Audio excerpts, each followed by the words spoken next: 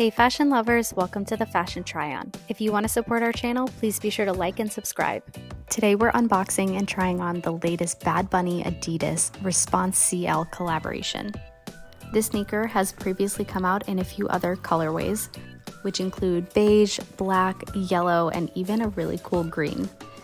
This latest colorway is actually in a brown, which ADIDAS characterizes as a colorway that evokes the arid tones of the land with a palette of browns in various shades and touches of deep purple.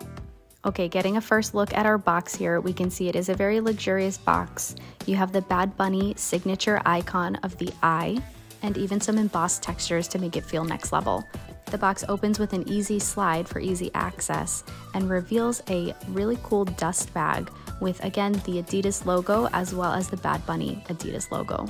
Okay, before we move on from the box, we did notice that there were some numbers inside. It looks like it might be a manufacturing date and maybe an item number.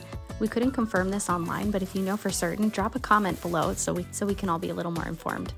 All right, back to our shoes of the hour. So the dust bag does come with a very sturdy drawstring. So, you know, even if you don't want to store your shoes in this dust bag, it would be a really cool bag for other organizational things or just a different use.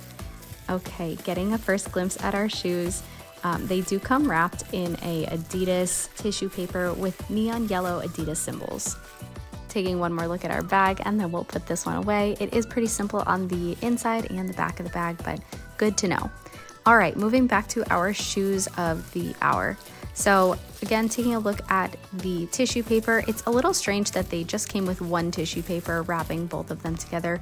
Typically, these would be wrapped individually, so it's a little bit easier to pull them out of the bag without ripping, but an interesting style choice.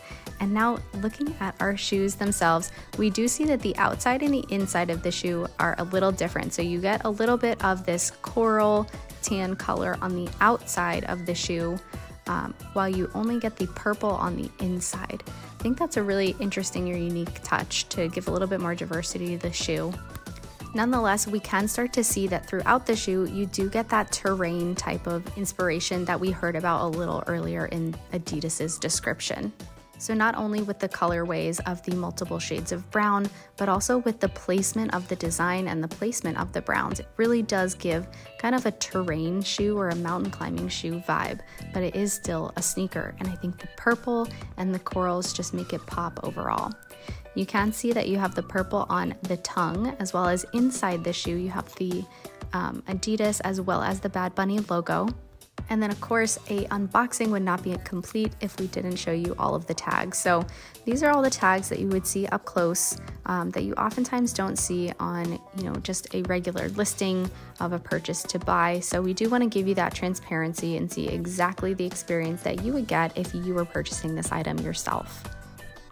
All right, back to the shoes themselves. Let's make sure we take a look at the bottom of the shoe. So while the top of the shoe and the sides of the shoe are a little bit more subdued in their color, on the bottom you do have a lot of purple. So this is where you really get that accent color really up front and personal. We can see there is a little inscription on the bottom. We see one for ADIWear, and we also see one for torsion system, which I guess is the type of sole that the shoe features. If you know a little bit more about this or the benefits, please do let us know in the comments so again we can all learn together. All right, let's go ahead and have our model try these on. So taking a first look at popping these on, the shoelaces come untied pretty easily. They are a standard shoelace. Something I did find interesting was that we did not receive extra shoelaces with this collaboration. It would have been kind of cool if we got, you know, maybe a pop of coral to accent the outsole, but it does at least have the purple color, that purple pop of accent color along the anglet at the bottom of the shoelace. So that is a plus, but let me know if you are surprised by this not having additional shoelaces as well.